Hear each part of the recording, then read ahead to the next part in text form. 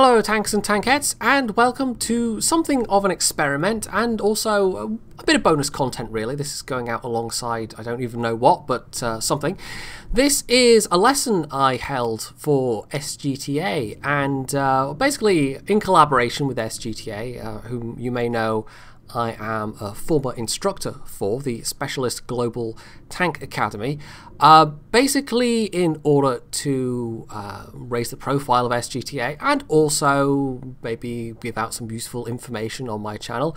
I'm going to be doing some semi-regular lessons with them and basically recording it and putting it up on the channel so that everyone can get the benefit of my wisdom. I'm not sure what caption I would say about that, but anyway, so basically you're about to see a 25-30 minute-ish lesson on the basics of heavy tanks.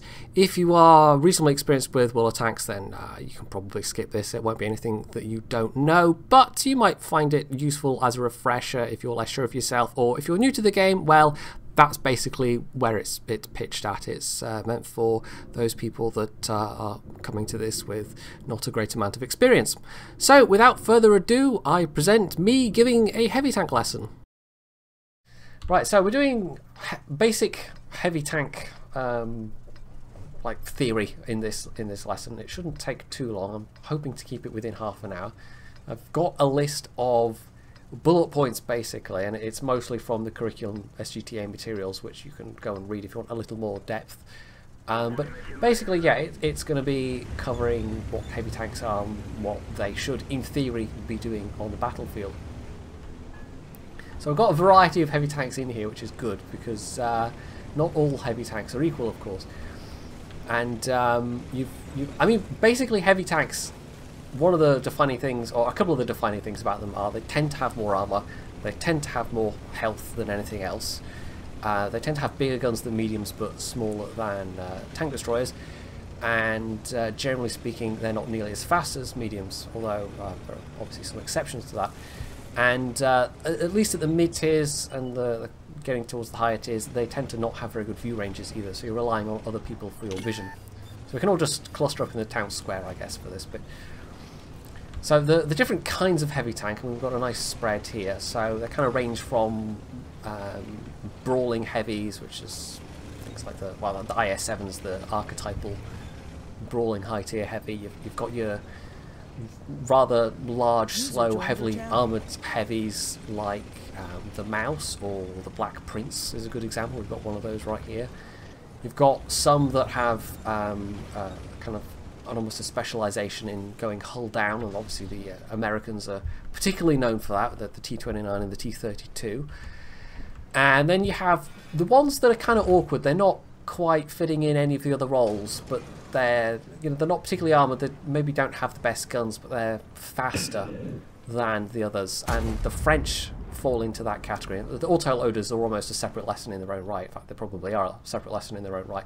But not only those, you've also got tanks like the FCM-50T or the VK-4501, which it's maybe more mobile than other heavies, but it doesn't quite have the speed of a medium, but it's not really got the armour of a heavy, although it does have the hit points of a heavy. So there's a bit of a spread, and that makes it hard to say you should always go here and you should always do this in your heavy tank. You need to think about what heavy tank you're in, because what is correct in a Mouse might be a really terrible idea in an AMX-50B, for instance. Now, as to what you should actually be doing with your heavy tank when it comes to being on the battlefield, well, I picked out Ensk because Ensk is a really good example. Now, the first thing you should do when you're starting off any random battle is have a look at the team list and have a look at the map that you're on. And the map, well, hopefully you will have played enough, or you'll have maybe done some map lessons, and you can have an idea of roughly where different classes of vehicle will go on each map. And in Ensk, what tends to happen is the heavies come and fight in the town. You've got the mediums and the lights going and using the 890 line, which is kind of the more open field area with a bit of bush cover. And Tank destroyers, well, you maybe will find them on the 890 line, or sometimes you'll find them covering the 1-2 line, and artillery tends to be back along the 1-2-3 line somewhere as well, but not always. If it's an encounter battle, certainly when everyone spawns over on the field, they'll tend to be more over on that eastern side. But either way, looking at the map and knowing what's on your opposing team is, you know, if you start on Ensk and you're in a heavy tank, but the enemy team doesn't have any top-tier heavy tanks, and they're all top-tier mediums, then it's very likely they're just going to rush across the field rather than come and fight in the town. And you should maybe think about that and adjust your tactics accordingly. Maybe you don't want to go fight in the town. Maybe you want to go and take up a more defensive position on the field side. So you know, you've got to think about these things. I'm not quite liking how all these tanks are looking at me. You're sitting there. It's very close. Anyway, let's just hope, you know, trigger discipline. That's another thing. Hold your shots till the end of the battle. Anyway, so yeah, once you've had a look at the team list and figured out where it is you want to go, you should try and get yourself into ideally a position with some cover until you figure out how many enemies you're facing, because you're not going to know that right away. Now, I would highly recommend, as it is a default part of the client these days, you don't need mods for it, turning on the minimap labels so you can see the exactly what you're facing, and you can see the traces of what is where. So in a battle being fought on this area in Ensk, for instance, it's typically this alley ahead of us, and coming from the south side, quite often you'll get tanks will push out in here, and the tanks on the enemy side will be inside that square, and everyone will side scrape and try and trade shots for a while. And if you've got the superior numbers, well, provided, I mean, if you know for a fact there's no tanks on the 1 line, that can be very valuable as an area to flank, because of both these areas to the north and south, to the immediate north and south, they've both got openings along the 1 line, so you can use that as a powerful flanking tool. But that is just assuming there's no tank destroyers there. If you know there are tank destroyers on the enemy team and they haven't been spotted yet, then it's a good bet that one of them might very well be there, in which case just blindly pushing out and trying to rush around is probably a bad plan. But if you know, for instance, from your minimap traces that they're all spotted on the field, then the chances are pretty good that you can push around, although there might still be a heavy tank or a medium lurking back there. But basically, yeah, knowing how much of the enemy in front of you is really quite valuable in terms of knowing what to do next. And so let's in this case say that you know you outnumber the enemy and you're on this flank, and that means your team's outnumbered on the enemy flank, but let's just say that flank is very static and you don't have to worry about that for these purposes.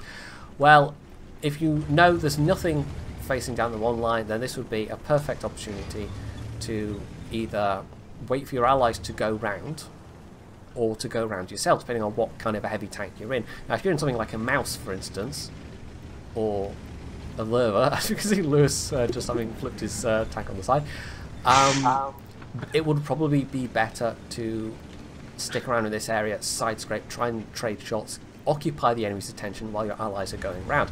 However, something like the IS-2 or the 50B, where you've got a bit more mobility, then you might well want to be the one doing the flanking yourself. However, if everybody, of course, is pushing round the flank, the enemy is very quickly going to figure out what's going on, and so they're all going to turn to face you. So you need to keep up the pressure from all sides, basically. So, of course, when you're side scraping, one little note I do want to make is be aware of artillery. It's not that much of an issue when you're side scraping off these buildings in this particular map. So, for instance, if you're side scraping off there, or if you're side scraping off the other side, artillery's probably not going to have much of a shot at you. But there are other maps where you'll be quite happily side scraping away, and then suddenly a big old arty shell splashes next to you, and it doesn't matter that you're side scraping, you're just going to take a bunch of damage anyway. So another thing to be aware of. And sometimes it's safe to do it regardless, because arty's going to be focused elsewhere, but if you do take the risk, then yeah. Also, yeah, very, very sorry. Oh my god. So, I've talked about when you might want to push as a specific example on this this particular map. Knowing what your enemy team is doing, trying to figure out what they're doing from the minimap, I mean, that's a really important part of any battle, and just generally that kind of situational awareness, as we call it, is going to be one of the most important skills you can learn in this game. So always, I can't really emphasize this enough, always pay attention to the minimap. It will tell you a lot of information, and sometimes paying attention to what individual players are doing as well. I mean, if you've got a bunch of enemies that are being very hesitant, if they're backing off, for instance, if you've got a couple of heavies spotted in this, well, on either side of this corner, and they're being very, very hesitant, then it's quite possible that they don't actually have the numbers. And if you're all sat there staring at each other, then the action's going to go on the other flank. The superior enemy force is going to push round from behind, and suddenly you're encircled. So sometimes if you've got a couple of enemy tanks in front of you being very hesitant, chances are they just don't have a lot of backup, a lot of firepower there. If, however, I mean, if it's a platoon, maybe they're trying to lure you into a trap. There's always that outside possibility. But generally speaking, that's usually not the case in my experience. It can happen. So there is, you know, that's one of those things that it's just a judgment call. We've got a couple of people that platooned up, one of them's in a Jagdpanzer 100, and two of them are in front of you and are pulling back, or maybe they're trying to draw you into that Jaeger's line of fire, but maybe not. You know, if the Jaeger has been spotted elsewhere, then obviously you'll know that's not the case. So yeah, minimap, pay attention to the minimap. Another thing to be aware of, just again in any situation, but it's especially useful if you're in this kind of choke point when you're facing off face to face against enemy tanks, it's really useful to have some awareness of the penetration of enemy tanks facing you. Let's say you're in a KV-1 and it's a bunch of tier 3 tanks facing you. Well, chances are you can just push through, because at that point you know your armor is good enough to bounce most shots. Now, it might be useful for these kind of situations to have a mod that tells you the kind of ammo that's being shot at you, because if you're going forward and suddenly you find you're getting penetrated a lot by a lower tier tank and you think your armor's good enough against their AP penetration, well, it's quite useful to know if they're just firing APCR, or if maybe else you're just angling really badly and they're just able to pen a weak spot or whatever. So I would say having a mod like that's really, really useful, because if you've got somebody that's just firing a lot of APCR at you, then you suddenly, you know, okay, you have to be a bit more cautious around this person.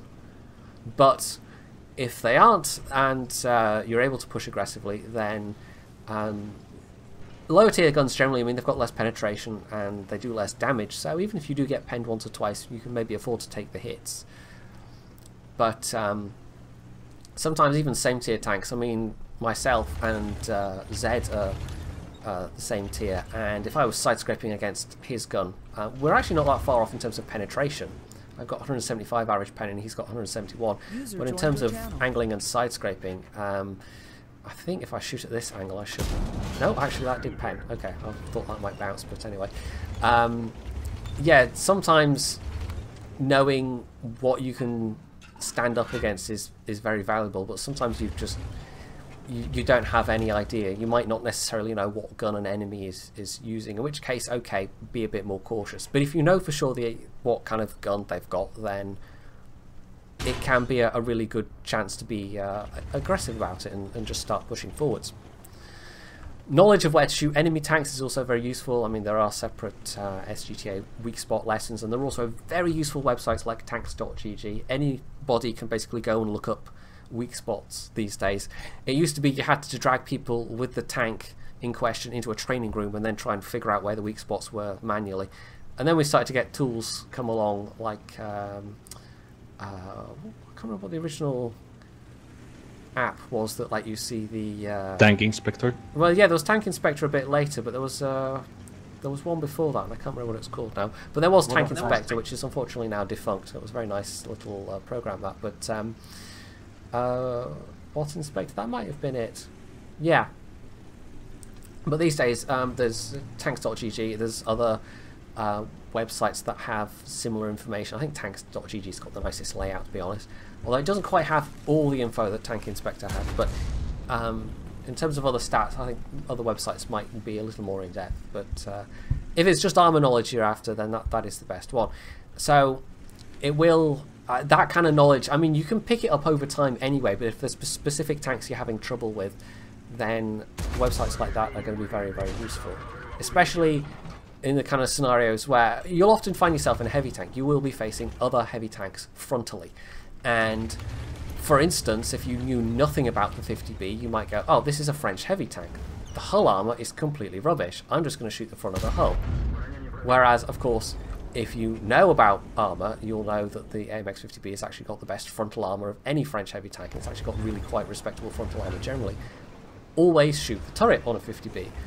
Other French heavies you can get away with shooting the hull, but in specifically the 50B, no, it would be a waste of time. So it's that kind of specific knowledge that you might need. So that's kind of covering what you might do in more heavy tanks. I mean, if you're in something like the FCM 50T or an AMX 5100 or a VK450-1 or KV1S, KV85, you might actually more profitably end up going with your medium tanks, because you don't have their speed, but you're not going to be that far behind them, and also you're going to be bringing a lot of hit points and quite a big gun to the party. And that can make all the difference on a flank. And again, in fact, maybe even more so, knowing how much your armor can stand is especially useful, because something like the VK4501 or the FCM, they don't particularly have great armor. So you've got to be a bit more on your toes. You've got to be a bit more comfortable with the medium tank playstyle, even though it isn't quite the medium tank playstyle, because, you know, these are heavy tanks really, even though they don't play like, you know, a 50p and a mouse are really quite different machines. So generally I'm going to conclude this section by saying don't be afraid to trade health, but it does pay to try and keep as much of your health till the end game as possible, because that's when it's most valuable. You get to the kind of situation where you've got lots of more low health enemies around, and if you've still got 2/3 or even more of your hit points, I mean, this is especially true for the French autoloaders, you can sit there, take a hit and do the damage yourself. And if it's somebody that's a one-shot kill for you but you're not a one-shot kill for them, that can make a difference. That can make a huge difference. So try not to trade away too much health too early, but occasionally there are times when you might need to just push forward and take the hit, knowing that you're going to take the hit. And it's always, I mean, you'll have seen this situation yourself, I'm sure, often in battles where there's a very, very heavy tank, a very, very healthy heavy tank even, sitting somewhere at the back doing not a lot, when if they had come forward and maybe taken a bit of the strain, you know, taken a hit or two themselves, and the damage had been spread a bit more evenly around your team, that could have made the difference between winning a flank and losing a flank, for instance. Or a heavy tank that just isn't willing to push, even though if they go forward and push because they've got the hit points, because they've got the armor and the best chances of bouncing shots, that again can make or break a flank. And actually it's sometimes quite useful if you're in a platoon with people to have a platoon of 2 medium tanks and a heavy tank can be a very powerful combination, especially if it's just knocked my mouse all over the place there. Yeah, something like 2 tier 10 mediums and an IS-7, for instance. You can use the IS-7 as like the breakthrough tank, and then the mediums flow through afterwards and wreak havoc, and it can make a huge difference on the battlefield. So is there any questions up till this point? Because if not, we'll no? Okay, we'll skip right on to the next section, which I've taken from the curriculum materials, which is specifically concerning lemming trains, which can be a problem when you're in a heavy tank because generally you're not very fast. Now, the general advice with lemming trains is, well, there's 2 ways you can play it. You can either be at the front and you can try and push and keep things moving forwards, because a lemming train is basically a whole, like, most of your team's gone on one flank, and the difference between that being a lemming train and a successful push is generally if they grind to a halt or not. And if it's most of your team, generally you're going to have the superior numbers. So in that kind of scenario, you as the individual player can make a big difference by trying to be more aggressive, trying to push things forward, and communicating with your team helps. And they're not necessarily going to speak the same language as you, but if you can give people the idea, you know, that you're going to push, that you're going to make a move, sometimes they will push in behind you, and you can get that stalled lemming train going again, and, you know, win whichever side you're on. At that point, you've got a choice of whether you push onwards or whether you go back to try and defend, because, of course, if you're all on one flank, you know, let's say it's Ensk, and again, this is the thing I've seen happen myself, and doubtless you have as well. Everybody tends to congregate on this side of the map, and suddenly the field is completely undefended.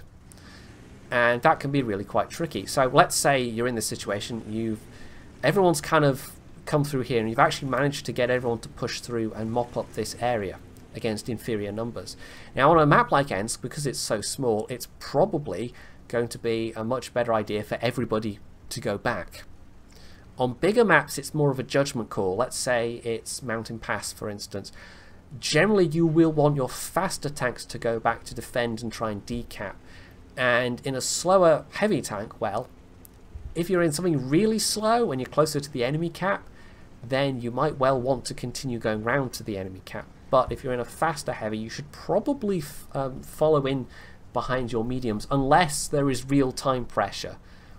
Unless you absolutely have to get to the enemy cap and start capping just because there isn't any time to hunt down the rest of the enemy team. So again, it's judgment call, and it's a lot more to do with the maps and knowledge of the maps that you're on, because if you can basically get control of a large area of the map and then turn around and defend your own cap, and in this case on Ensk, it's actually really quite doable. You've got some good positions in J5 and K5 that you can make use of in something like I think there's a KV4 here, or the IS3 even, anything that you can maybe get into a good side scraping position, and especially if there's no artillery to worry about, it is possible. And I've done it on Ensk. I've basically held the enemy off the cap long enough for everybody to come back and bop up the rest of the enemy that we're trying to push around. Sometimes those actions can make a difference, but there are other times when, yeah, you will want to go forward and cap yourself, and it really does depend on, I think, not just the map. I mean, the map's important, but the kind of tank you're in as well. I mean, I've touched on being in a defensive position. If it's a bigger map, being on a defensive position, it's not very rewarding. Sometimes it can win games, and it's definitely easier if you're in a platoon, because you can coordinate better. But generally speaking, you can expect to be overrun by superior numbers. It's almost kind of inevitable. So, I mean, let's take Mountain Pass, for instance, and you've gone on the Glacier side, and you've only got yourself and, say, maybe one or two other tanks there, and there's a whole lot of enemy tanks coming towards you.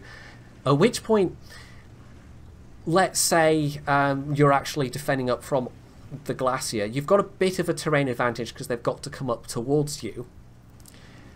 But once they do get up there, they're just, if they're being sensible, will just push forwards and overwhelm you with numbers. So what you can do is basically try and make a fighting retreat. Use the little bit of cover that you've got. Use the terrain and sort of back far around enough the mountain that you can basically peek, fire, withdraw to the next bit of cover. And it will only work for so long, but it will buy you more time, and that will buy your team more time. And hopefully they're paying attention to their mini-maps, and hopefully they're going to come back and defend, and sometimes they won't, which is just part of the frustration of playing World of Tanks sometimes, but sometimes they will, and maybe you've died in the process, but your actions will have ultimately won the game. So, yeah, lemming trains in particular, it's a bit of a mixed bag. It's generally maybe better to be with the lemming train and to try and be in control of pushing things forward, but there might be times when it calls for a bit of heroic last stand action, and you're the one that has to make the sacrifice to try and hold back a flank against impossible odds. And even just very occasionally, you'll even succeed. You'll get a bunch of enemies that are just passive enough that they will play peekaboo with you, and that they won't just rush forward and overwhelm you. And it actually always feels really good when you manage to hold back superior forces. It doesn't happen often. It requires a certain amount of derpiness on your enemy's part, but it can happen. So, any questions about that, or no? Okay, we're almost done. By the way, I'm on to my final thoughts. We're actually going to get this inside of half an hour, I think.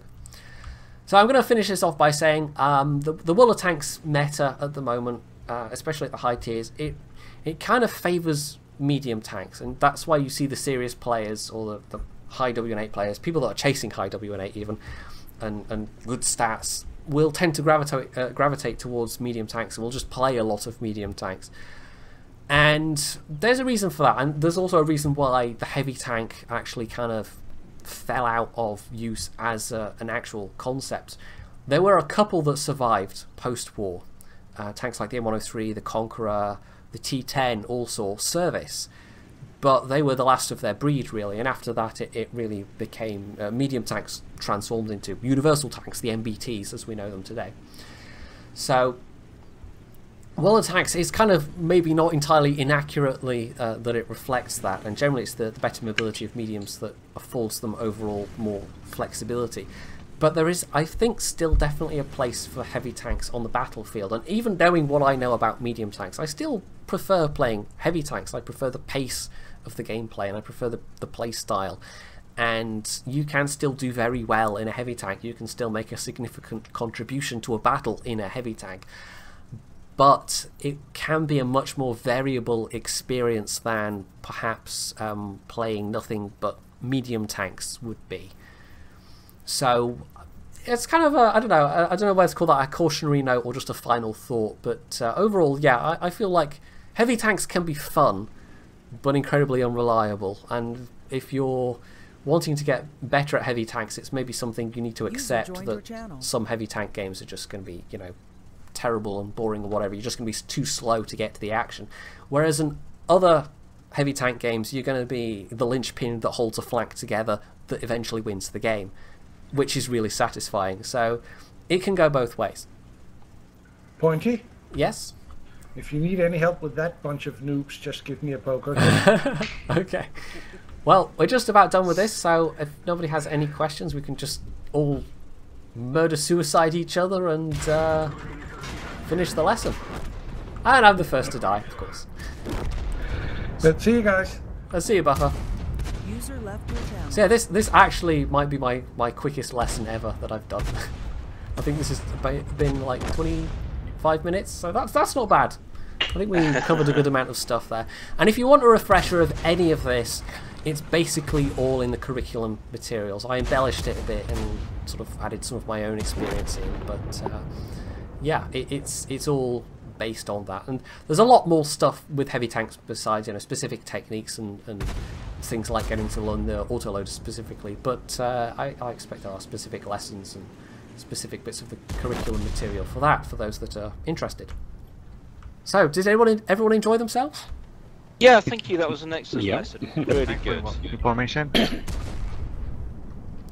It's interesting to know your take on heavy tanks in the greater scheme of things, because as a new player, everyone says, "Ah, go for the KV-1," and I got that, and I'm hovering at the sort of 48% mark. Got up to the KV-1S, and I've just got my one and only ace tanker. So who knows? It's just there are some. I mean, some heavy tank lines. The IS-7 line in particular is quite favoured by just because they have more mobility. Generally, they're not as hindered in that regard as some of the other heavy tank lines. So they are maybe more favoured by people that like that faster playstyle, but still want a bit of armour on their heavy tanks.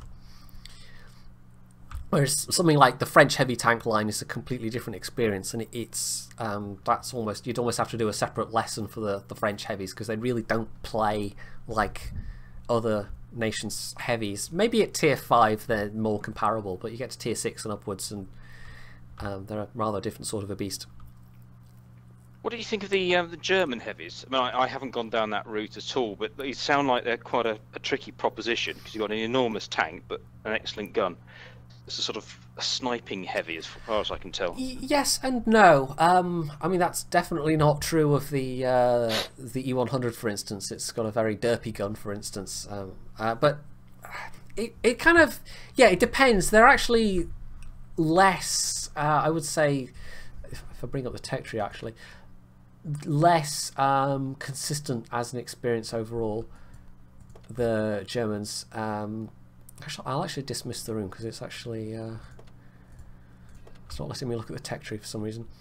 So the way the Tiger plays, for instance, is quite different than, or the Tiger P. Going from the Tiger P to the VK4502A is really quite a step change. And then going from the VKA to the VKB, again, the VKA is a real oddity on that line because it doesn't fit with the rest of them at all.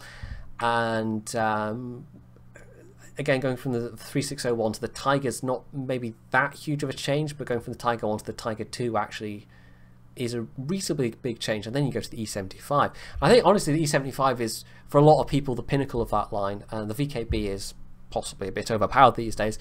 But there are people that swear by the other tanks as well. I know the Tiger 2 gets a lot of fans. The E100, you see a fair few of those around. The Mouse maybe less so, but as a line, yeah, it's maybe not that consistent. There are some gems on there, but a lot of people go for specific tanks, so they might only want the Tiger or the Tiger 2, or they might stop at the E75, for instance. But for consistency, I mean, I think the IS-7 line probably is one of the best ones. I think it's one of the reasons why it gets recommended as for new tank players, because it has that better measure of consistency, and they've got decent mobility, they've got decent armor, they've got, well, okay-ish guns. They're a bit derpy because they're Soviet guns, but they're decent all-rounders. So any other specific questions? I mean, it could be about specific tanks, specific tank lines, I don't mind. Or if not, I guess we can just wrap things up there. So, there we are. I hope, if you did watch all the way through, that you found it useful and interesting. This is a bit of a test balloon, so I will be interested to see the feedback from it. So, yes, do feel free to share any thoughts or comments you have below. So, otherwise, you can hit the like button if you want to see more, or just leave a comment saying you're interested in seeing more, obviously. That's all useful feedback. You can sub to my channel if you haven't already, and, as always, stay tuned for more.